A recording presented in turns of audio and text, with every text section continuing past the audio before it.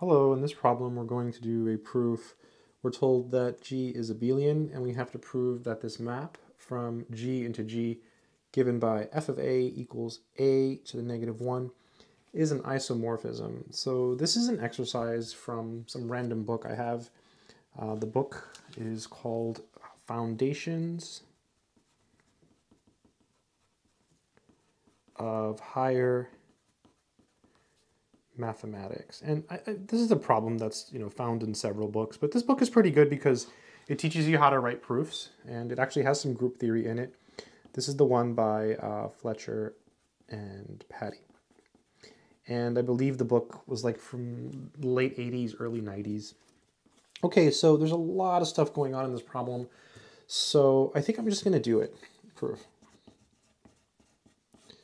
So we're told that G is an abelian group. That's our assumption. So suppose that G is abelian. I have not done this problem yet, by the way, so I'm just going to try to do it here. And we have to prove that it's an isomorphism. So we have to show three things, basically. We have to show that it's a homomorphism. We'll do that first. Homomorphism. We have to show that it's one-to-one. And we have to show that it's onto. One-to-one also means injective. So if you're taking discrete math or you know a little bit of discrete math, that's typically the word they use there. And onto means surjective. So all kinds of big fancy words in this problem. It's really not a hard problem. It's just about applying definitions. So suppose that G is abelian, and now we have to show all of these things. Let's start with the homomorphism part. So claim F is a homomorphism. Homomorphism. So to show it's a homomorphism, we basically have to show that for all A, B, and G, we have F of AB equal to F of A times F of B. That's what we have to show. So let's try it. So then, for all AB and G, we have F of AB. Well, what is that equal to? That's equal to AB inverse, right? Just applying the function here, just replacing A with AB. I'm just going to sharpen my pencil a little bit here. Good stuff. And there's a formula for this. This is actually equal to B inverse A inverse. That's via a formula. So I'm just going to put a little arrow here and say formula. That's one of those formulas that you should just know if you know group theory. Totally worth knowing. Very easy to prove, a little bit tedious. You just have to use associativity a bunch of times. And, oh, G is abelian, so these commute. That's what it means to be abelian. So this is A inverse B inverse. Oh, but wait, that's F of A, and that's F of B. Boom, we're done. Hence, F is a homomorphism. F is a homomorphism. Cool, that worked out really nice. All right, now we have to show it's injective. So what does that mean? So injective basically means that for all A and B, whenever you have F of A equal to F of B, then A is equal to B. So that's what we have to show. So claim F is one-to-one, or injective, same thing. So take any, make sure you can still see, it's a new camera setup for me. Take any AB. Well, let me just say, yeah, G with F of A equals F of B. So suppose F of A is equal to F of B for A and B and G. So whenever this is true for A, B, and G, we have to show that A is equal to B.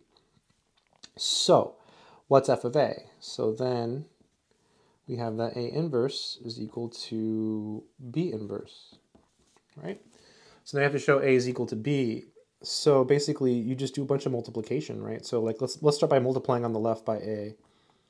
So if I multiply on the left by A, I get A inverse equals A, B inverse.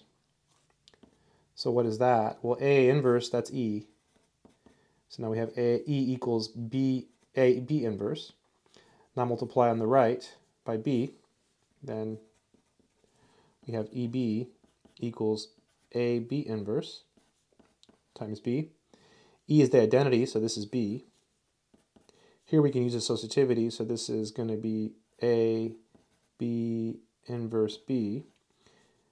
B inverse is the inverse of B, so this is B equals AE, so B equals A. I did that pretty quick, and I said a lot in words, but yeah, that's it. So we started with f of A equal to f of B.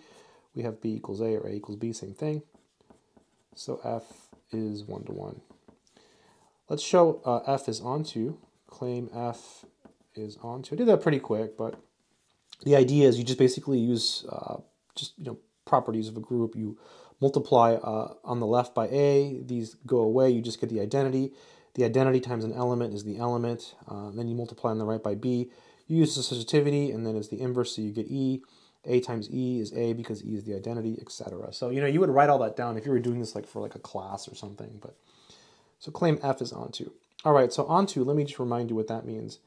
So I'll use a different map to emphasize the point. If you have f from, let's say, A to B, this is going to be onto if for all little b in capital B, there exists some little a in capital A, such that f takes little a and sends it to little b. Did that pretty quickly, but that's what it means to be onto. You want to know this cold when you start doing proofs like this. If you pick up this book, there's a whole section on onto and injective, and this is something that you want to know. It's like breathing, right? So for all little b in the codomain, that's called the codomain, there's an element a in the domain, such that f takes that little element a and sends it to b. So we start, let's just try to work it out here on the side and then try to fill in our proof over here. So let's say we had a little b, so we need f of a to be equal to little b. That's what we want, right? So we need a inverse to be equal to little b. So what's going to make this true? What choice of little a can we make so that this equation is true? Well, b inverse, right? If we set a equal to b inverse, right, then b inverse inverse is going to be b. So now let's just formalize it in our proof. So I'm going to do all of this again more carefully here. So I'll say take any b in, and then what's the codomain of our function? Our function is a map from G to G, so it's G in both cases. So take our big B is G, okay? That's our big B. Then, since G is a group, the element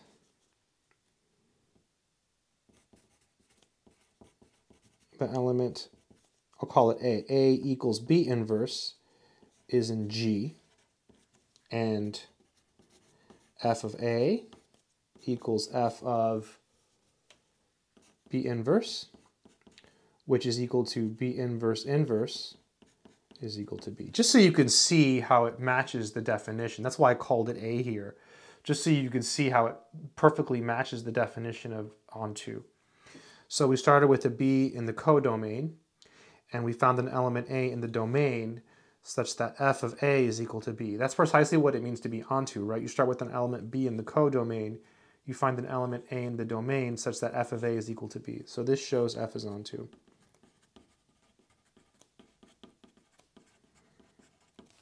Because f is 1 to 1 and onto, it's a bijection.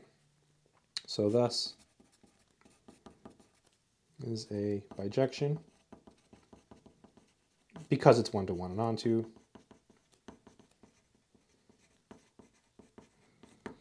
And then, therefore, it's an isomorphism. So it's a bijective homomorphism, so it's an isomorphism. Or, as I said here, it's 1 to 1 onto and a homomorphism. Same thing. That's what it means to be an isomorphism. So therefore, f is an isomorphism. So whenever you have an isomorphism between groups, you say that the groups are isomorphic. So in this case, it was the same group. It was G and G. But like if you had, let's say you had a different group, like say you had f from G to H, and then this was an isomorphism, like you show that this is an isomorphism, then you would say G is isomorphic to H, and they're basically the same group. So yeah, so that's it. Hopefully this has been helpful to someone out there in the world. Yeah, good luck and take care.